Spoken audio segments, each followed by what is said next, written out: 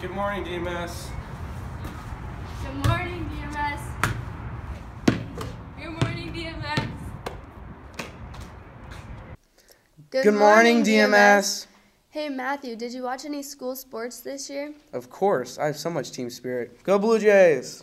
Well, who do you think were some key players from the teams? I don't know. There's so many great athletes to choose from. I agree. Why don't we go to Alyssa to find out who some of the athletes of the year are? Have you ever noticed those pictures hanging along the cafeteria walls? Well, those are a whole bunch of pictures of student athletes for the week of the year. Here are some of the players of the year. What is your name? My name's Ariana Haley. What was it like being awarded Player of the Year?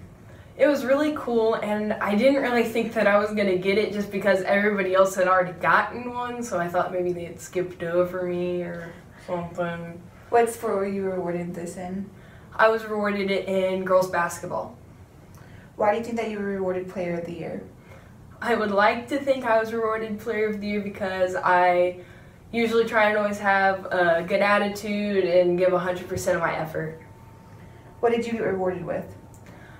We got this certificate that said Player of the Year, and it said like your name and what sport, and it had a signature. It was really cool. How did they give it to you? Mr. Willis called us down to his office, and we went there and he presented us with the award. But I had figured out that I won just a couple minutes before because my friend Allie saw on Twitter that I had won, and so she was like, "Oh my gosh, Ariana, you won!" And so we were freaking out about that, and then when he called me down, it was really exciting, but yeah. Okay, thank you. Thank you. What's your name? Jack Horn. What was it like being awarded Wrestler of the Year? It was a pretty cool opportunity and a nice privilege to share it, especially with Logan Leonard. Why do you think you were rewarded as Wrestler of the Year? Because I went undefeated and I beat everybody on our team. There was pretty good people on our team though this year, and it was hard matches all the way around this year. Did you expect to be Wrestler of the Year?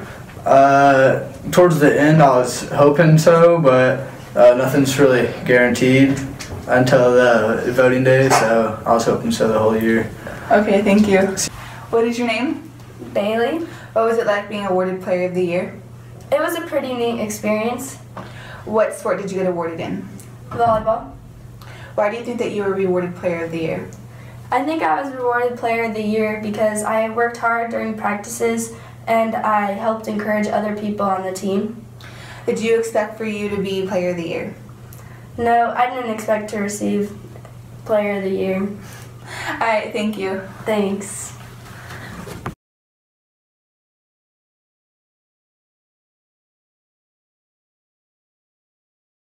Have a great weekend, DMS.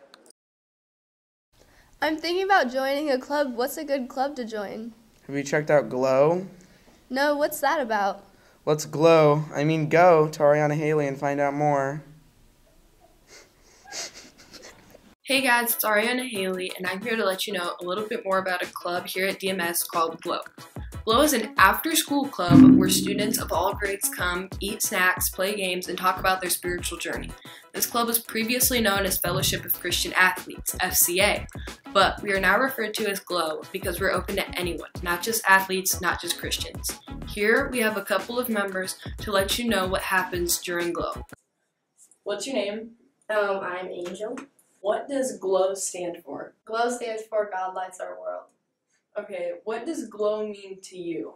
GLOW means a place where you could go after school and can go with other people who are either Christians or Catholics or just whoever believes, and you can talk about it with them and see what their views are with it.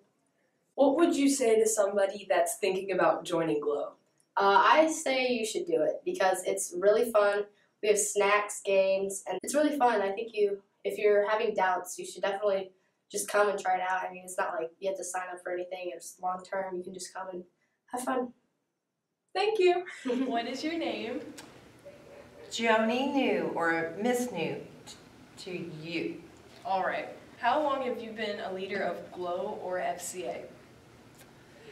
Oh, I I think maybe a leader 3 to 4 years, and before that, when we were at junior high, I helped, and really as a leader, but I just enjoyed going. Along with you, are there any other teachers that sponsor GLOW? Brian Van Hewen, Mr. Van Hewen, yeah. When does GLOW meet, and when are maybe some next upcoming meetings? GLOW meets on Thursdays after school, and our next meeting, we just had one yesterday, as you know, so we will meet again March 9th, and then of course March 23rd. It's every other Thursday. All right. Where does GLOW meet? Right here in the birdcage. What would you say to somebody that is thinking about joining GLOW? I'd say jump right in and try us out. It starts right after school, and we go till 3:30. Okay, yeah. Thank you. Now that you know about GLOW, I hope to see all of you there at the next meeting. This has been Ariana Haley Strauss signing off for DMS Broadcasting. What are you doing? I'm trying to check the weather, but my internet won't load.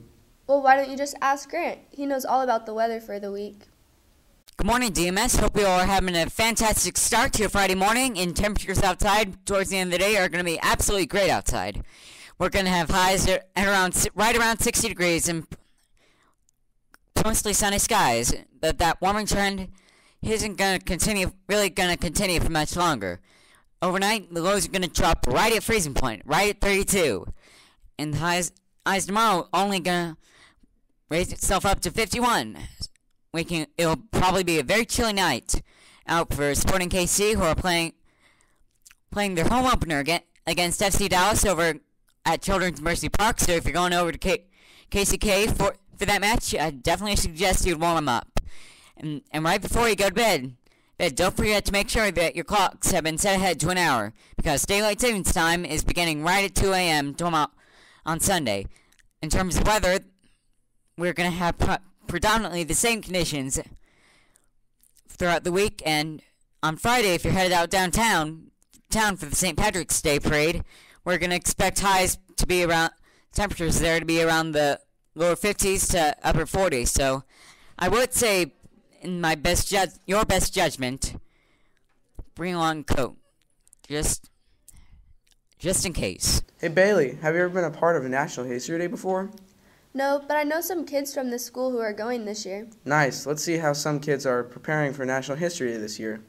So I'm here with Mrs. Sparks, the gifted ELA teacher. So could you tell me a little bit about what is National History Day? National History Day is a competition, obviously, throughout the nation. And there's regional contests, and then students who move on to the state level then compete on the campus of Missouri, and then if they move on to nationals, they actually compete in Washington, D.C.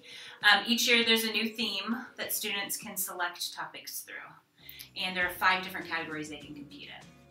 And what's your favorite thing about National History Day? Just seeing students really dive deep into a topic and get excited about what they've created. Okay, thank you. Thank you.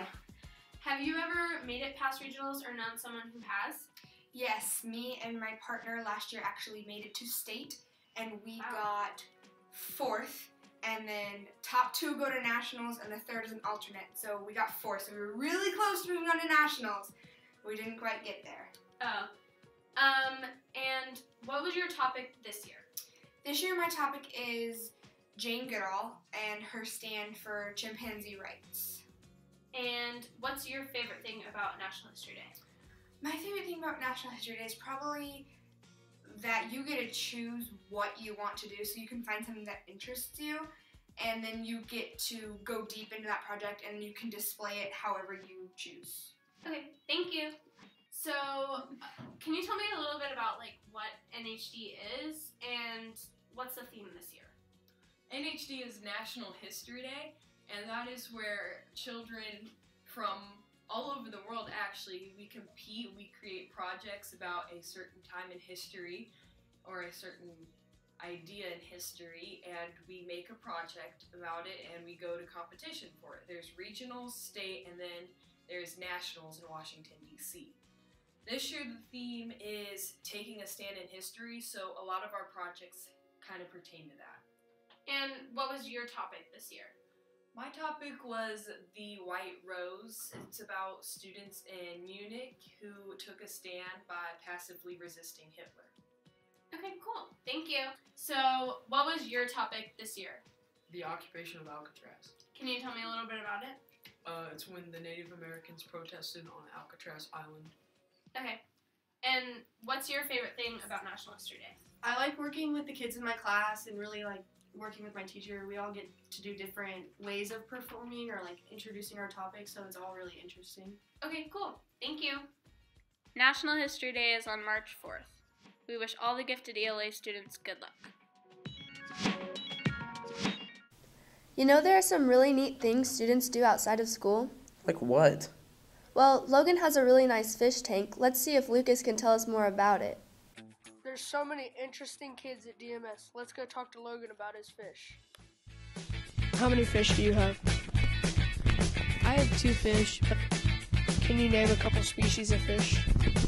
Well, the fish I have is an Oscularis clownfish. He's a designer's clownfish, so he has special markings like you would see on Nemo. I have a yellow Watchman goby. They stay about 3 inches long. They'll bury themselves in the sand, and they'll help eat any extra food on the ground. Do you name your fish?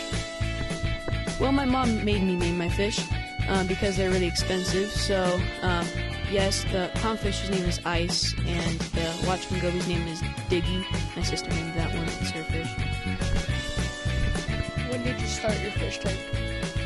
Well, I started my fish tank right after Christmas time, except I couldn't get any fish until about a month after because there's a nitrogen cycle I have to go through. But I've had aquariums all my life. I've had aquariums all my life. They're really cool and fun to watch. Freshwater aquariums are more of the easier ones to take care of. It's just like almost like an effortless pet. But a saltwater aquarium is something more challenging I like to do. How long did it take to get your fish? Well, again, I had to wait the month for the nitrogen cycle to go through, which is ammonia nitrate and nitrate. All that's toxic to fish. I had to wait for that to die down. And then I had to wait about 1 fish per week, which is, I'm on the 2nd week. I'll be getting a fish next week. I'll show you guys the fish I'll be getting. So it's really like, it take a long time to do it, so the tank establishes what time it is in the tank. Have a good week in DMS.